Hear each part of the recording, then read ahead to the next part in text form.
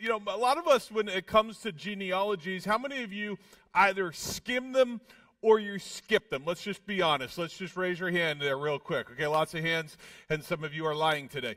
But nevertheless, I'll just be honest. For me, a lot of times the Christmas story, when I open up the book of Matthew, it starts in verse 18. Not verses 1 through 17, but this past week, actually, Pastor Rob sort of put this series together, and so he's going to be here in a couple of weeks, and he'll preach one of the messages in it. But nevertheless, he put the series together and put the scripture together. I was like, all right, I guess I got to study this passage, and so I did, and I just have to tell you, there is so much incredible truth in this passage, in this genealogy, that I want to kind of get into today. But the first thing I'll just mention, about genealogies. Some of you are not interested in genealogies. Some of you have lots of relatives, and after Thanksgiving break, you wish that you didn't have as much relatives as you do. In fact, you're not interested in learning about any more of them. But others are very fascinated with genealogies, right? I mean, genealogy.com, you can pay a whole lot of money, although it's 40% right off for Christmas, I guess. You can actually gift it to someone for Christmas if you'd like to. I was checking out their website. And they're very fascinated with genealogies. And today what I would love to do is become fascinated with the genealogy of Jesus Christ. And if you're not in the front row seats, you may not be able to read this, but this is all of the words, this is all of the names that are in the family tree of Jesus. And I believe that Matthew, who wrote the Gospel of Matthew, and the composers of the New Testament, those who brought it together, were very intentional about putting this first, that this was pivotal and critical to our understanding of who Jesus is and why he came. And so we're going to jump into that today.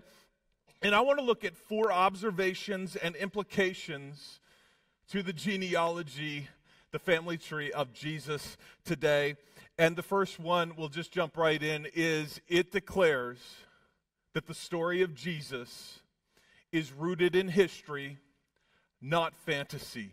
And that is good for every one of you today that believes in Jesus, in the gospel of Jesus, that we are not believing a fantasy or a fairy tale. Fairy tales often begin once upon a time in the land of, or somewhere in a galaxy far, far away, and they start as fairy tale stories. This is not how Matthew chooses to begin his gospel, because Jesus didn't begin as a baby in Bethlehem.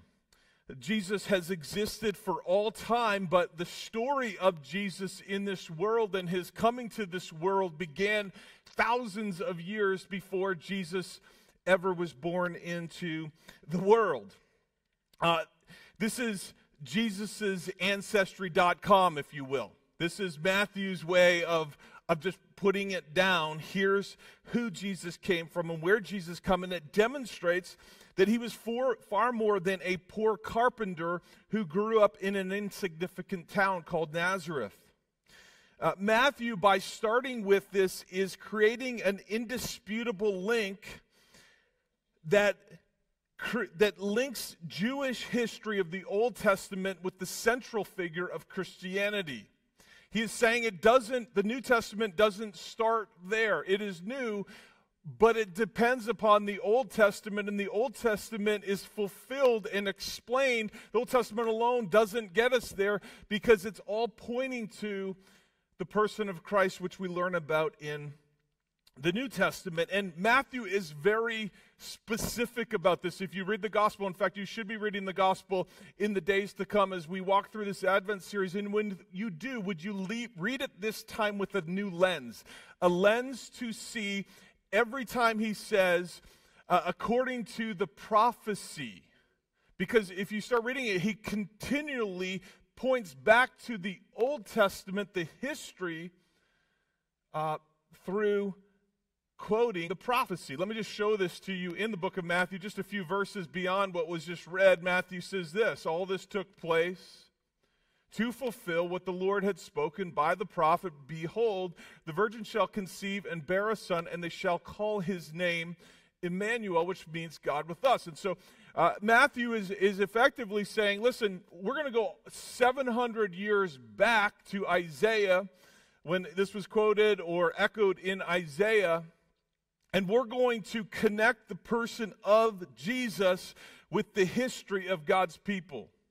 He continues on just a few verses later, chapter 2, verses 5 and 6, and so now he's explaining specific things, and so the Magi come. We all love the Magi. They come to King Herod, and King Herod's like, I hear about this king that's coming.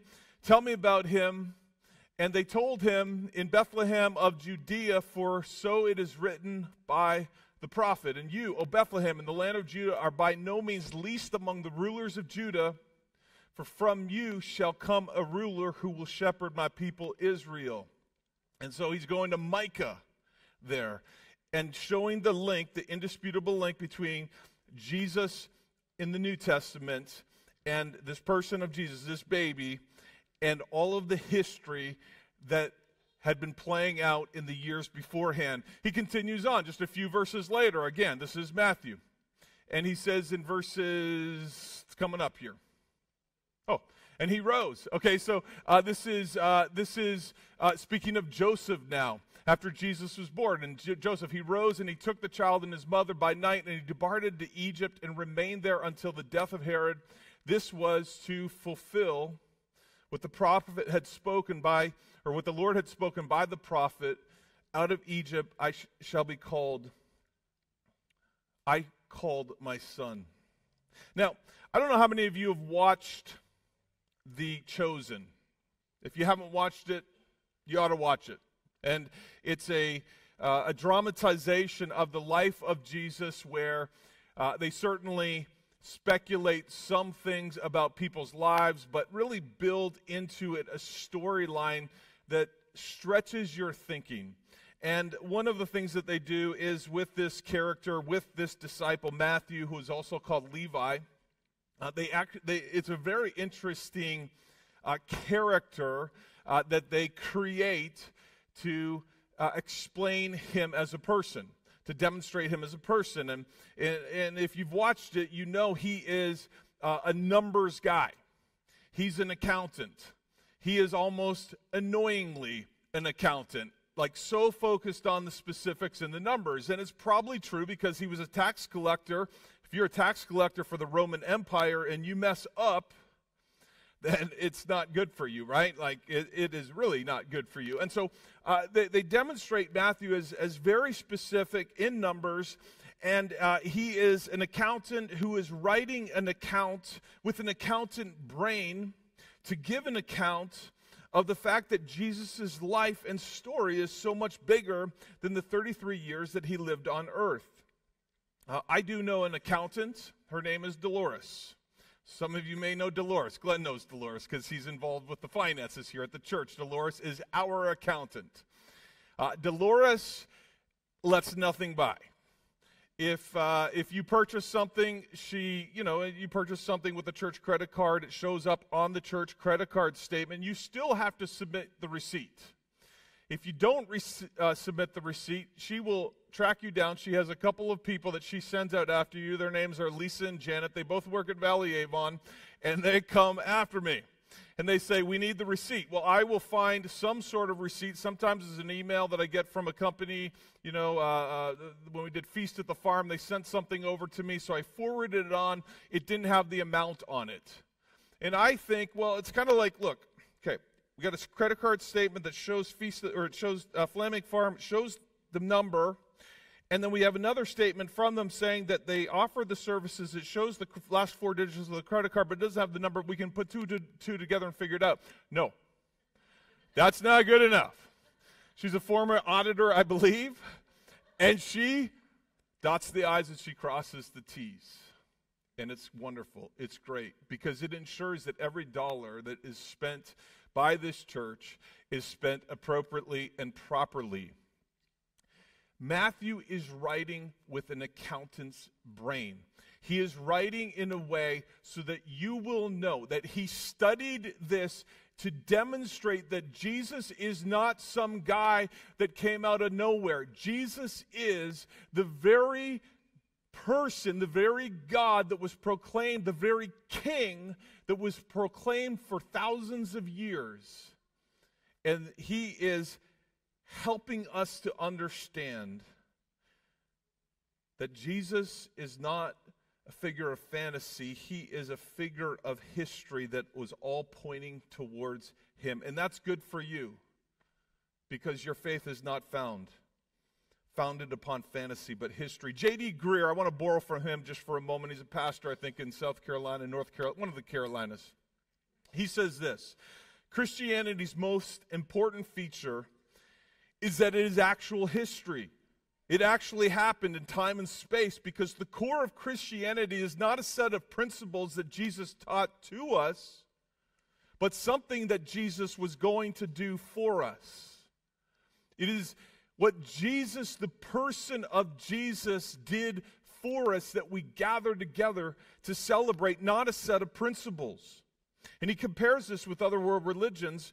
One, Buddhism, he says, for example, the difference is that in Buddhism, the principles of Buddhism don't depend upon Buddha being an actual person. Those principles that Buddhists believe undergird the universe, and Buddha was just the masterpiece, the mouthpiece. He also refers to Islam. He says, Islam is a pattern for how Allah wants us to live. Muhammad was just the prophet, the mouthpiece for the teaching. Muslims, of course, will tell you Muhammad was a real, actual person, but principles and teaching, the principles of teachings of Islam do not depend upon him being a real person. This is not the case for Christianity or Christ. Christianity depends upon a set of events that actually took place in time and history, because the core of Christianity is not what Jesus taught us to do, but what he did for us. And what Matthew is doing is he is building a historical account that goes hundreds of years beforehand and then continues on beyond it, so that we will understand this person of Jesus. And so in just a few weeks, we're going to gather together for a Christmas celebration. It's going to be a little bit different this year. We're going to actually gather with Valley Avon for Christmas Eve, because Christmas Eve is a Sunday. We can't gather in here on a Sunday. They won't open it up on Christmas Eve for us, and a few other reasons. So we're just going to gather together for Christmas Eve. So we're going to have a Christmas celebration over at Mill Pond on the Friday night, and it's going to be great. We're just going to sort of gather around. We're going to sing the hymns and the Christmas songs. We're going to read the Christmas story, and we're going to eat lots of treats afterwards and just have an awesome time together. And so I invite you to look out for that and join us for that. But when we gather for the Christmas celebration, we will not be celebrating the Sermon on the Mount. We believe in the Sermon on the Mount. We'll actually teach coming into the new year some of the principles and the teachings of Jesus in the Sermon on the Mount, but we are gathering to celebrate a person, the second person of the Trinity, who came to this world, who fulfilled the Old Testament. It was all pointing to him. In the beginning was the Word was with God, and the Word was God. He was the Logos that it all pointed towards. And so as Matthew opens up the gospel, he doesn't open it up with once upon a time. He opens it up before all time and through all time. He has been the focus, and he will be our salvation. Number two, the prophecy tells us the gospel is a message about the kingdom of heaven, not my personal salvation. Let me restate that. The gospel is a message first and foremost about the kingdom of heaven, not your personal salvation. And what I mean by that is that Jesus didn't come, and Matthew didn't present this as sort of a message that you get saved and you get this awesome new future. He presented this, that it was something far bigger than you. In fact, you're not that big in the story. I hate to break it to you. Some of us don't like that because we want our lives to be about us and what our future is. And, with God, little God in my life, that'll make things better. But it's actually way better than that and bigger than that.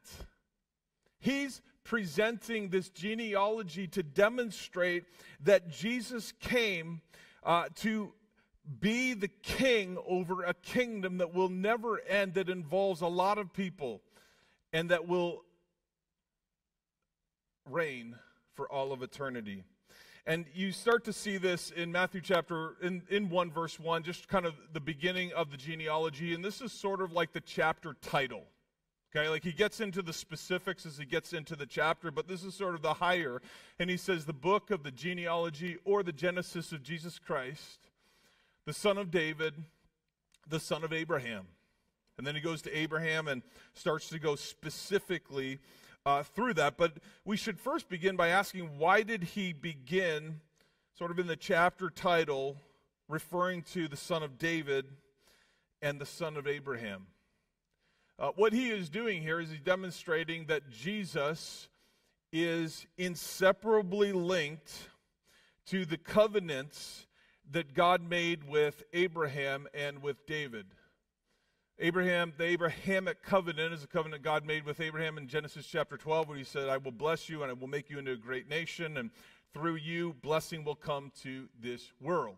And so by noting this, he's saying, whoa, this is the blessing. The blessing is coming through Abraham, but with this child, with this Jesus. He is connected. But then he first points to Jesus as the son of David. Now this evokes images. If you were a Jewish person in that day, if you knew the Jewish history, if you had studied the Old Testament, this phrase would evoke to you images of a messianic king in the royal line of David with the legal and legitimate rights to carry out this Davidic covenant, this kingship. And so Matthew is demonstrating that Jesus was coming to bring the kingdom of God. We'll just go back to this covenant that was made with David. David in his later years, going back to 2 Samuel, in 2 Samuel 7, in his later years, God sent the prophet Nathan to David, and this is what the prophet said. He says, when your days are fulfilled and you lie down with your fathers, I will raise up your offspring after you, who shall come from your body, and I will establish his kingdom. He shall build a house for my name, and I will establish the throne of his kingdom forever. Now, before we move on, let me just say quickly, this is speaking first about Solomon, David's son. He's saying that I will establish Solomon as king. Solomon will build me a house. He will build a temple. But his kingdom will not end with Solomon. His kingdom will proceed to a king that will be born, that will be king forever. And so he continues in verse 16. He says, and your house and your kingdom shall be made sure forever before me. Your throne shall be established forever.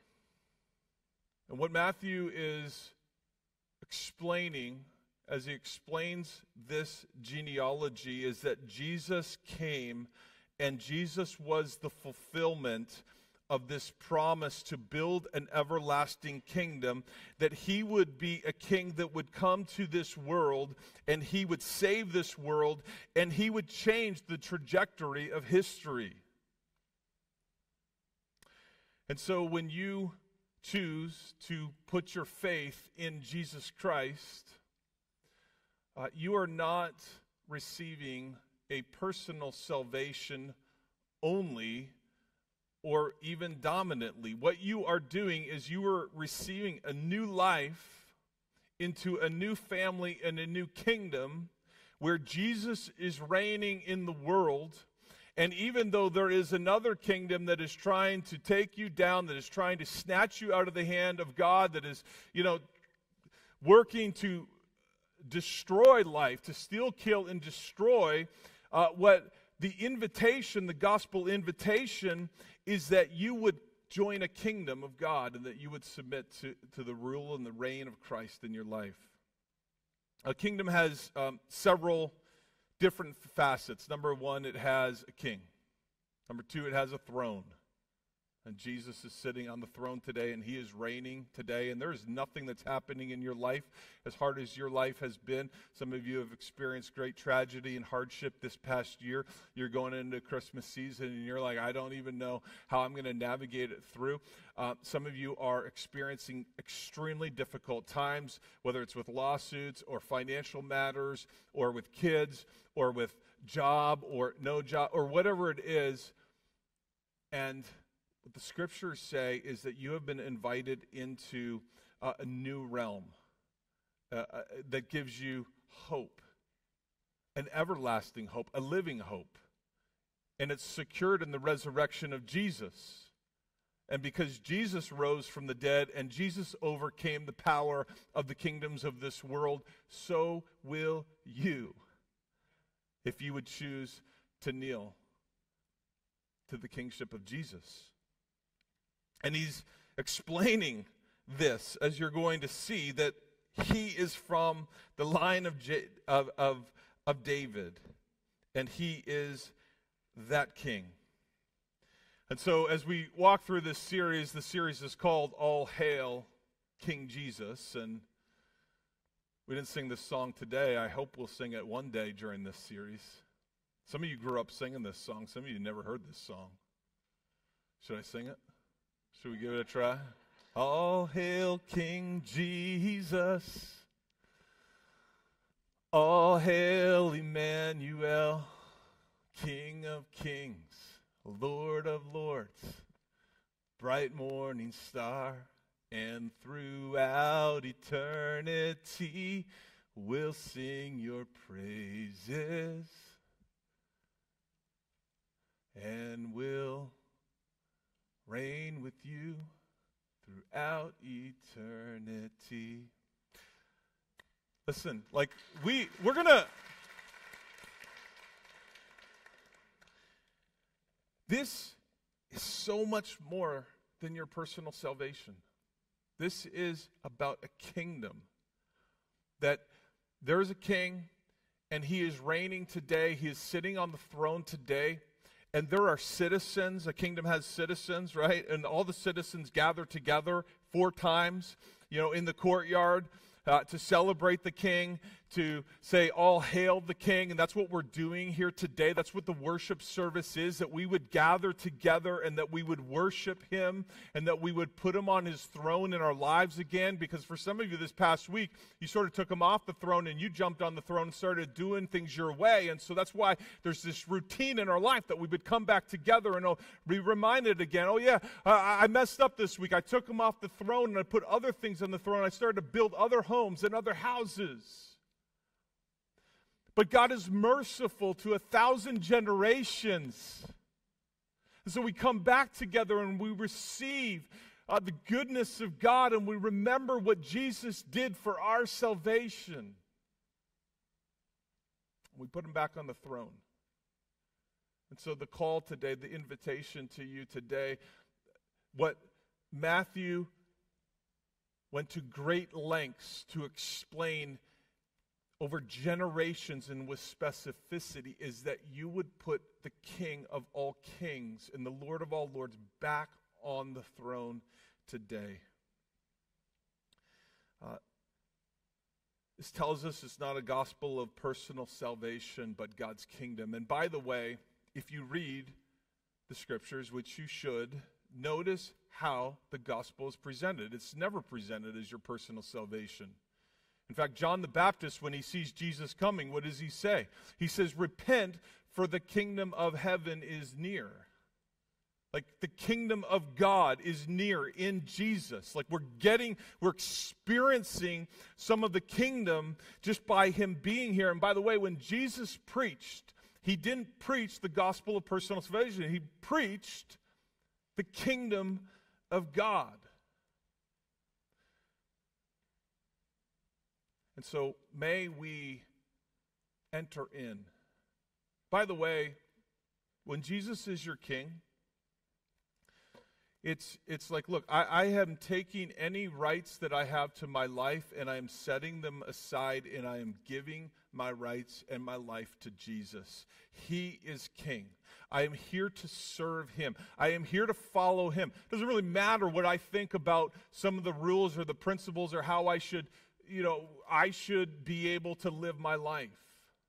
It's now about how does the king say life should occur within the citizens of the kingdom. And so it's like that song we sang last week. My life is not my own any longer in Christ. I've been purchased, I've been bought, and I've given it all to him. Amen? All right, number 3. We're going to get into the prophecy, into the genealogy just a little bit more specific now. The third thing it tells us is that the good news of God's kingdom is for everyone. It's for men and women, boys and girls, red, yellow, black and white. They are all precious in his sight. It's for murderers and adulterers. It's for the morally decent and the morally despicable. The gospel is for everyone. It doesn't matter what your ethnicity is, because it's for everyone.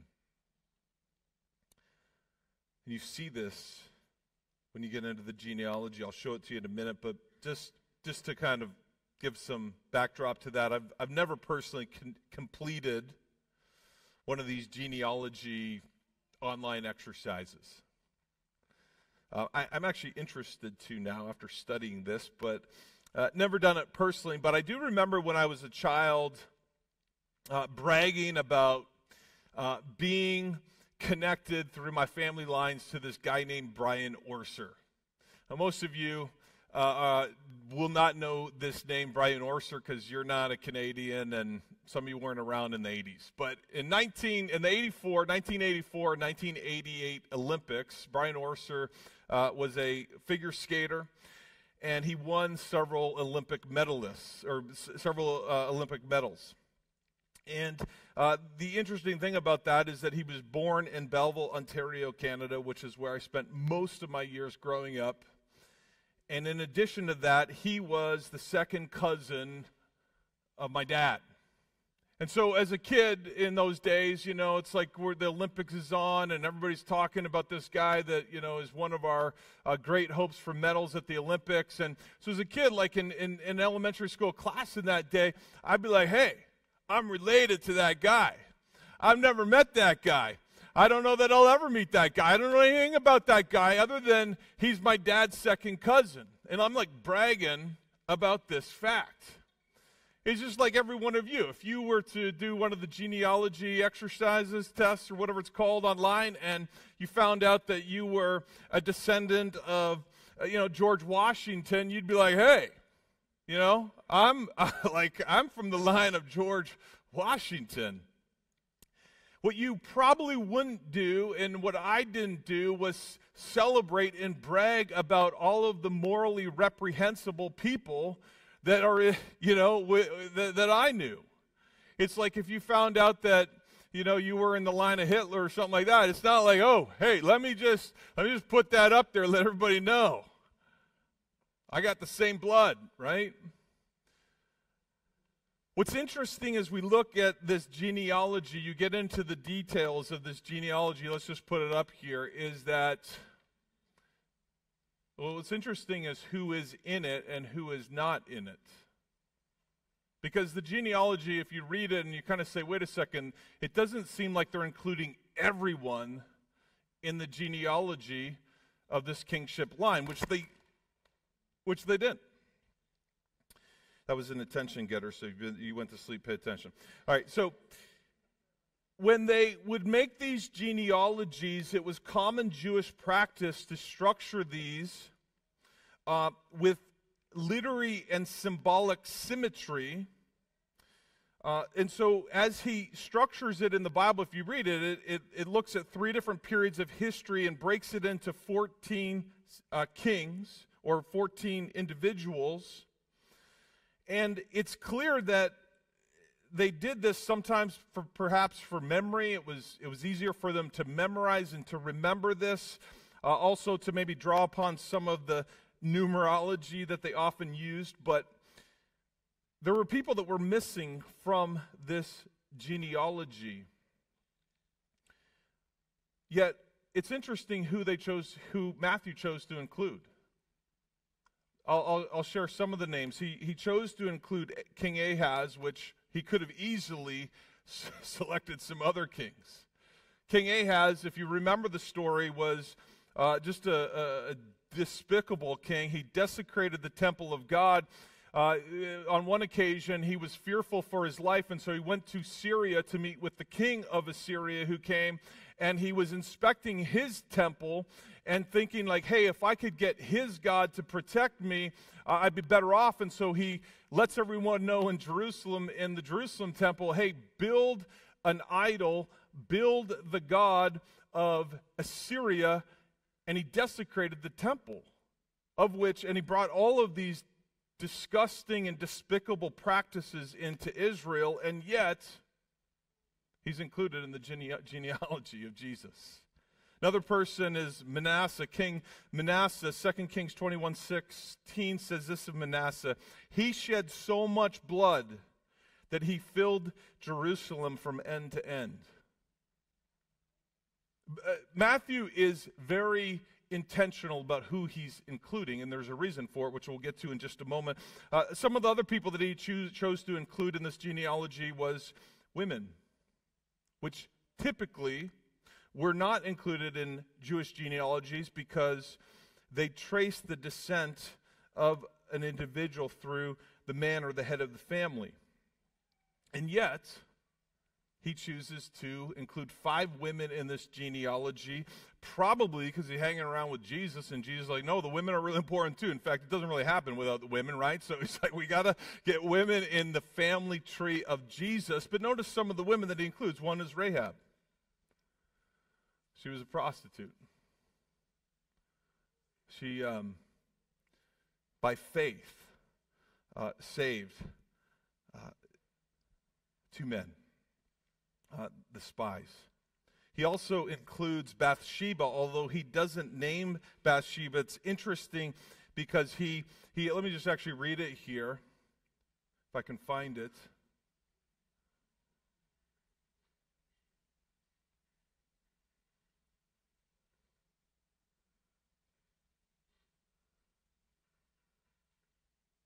He says, Obed the father of Jesse, Jesse the father of David the king, and David was the father of Solomon by the wife of Uriah. He doesn't actually name her, but he names Uriah, the wife of Uriah. Why does he do that? Probably to trigger their minds to mention that she was the adulteress that committed adultery with David and therefore brought on the death of Uriah. I mean, this is not someone to brag about in the genealogy of Jesus. Another person that's in there, a woman that's in there, is Tamar.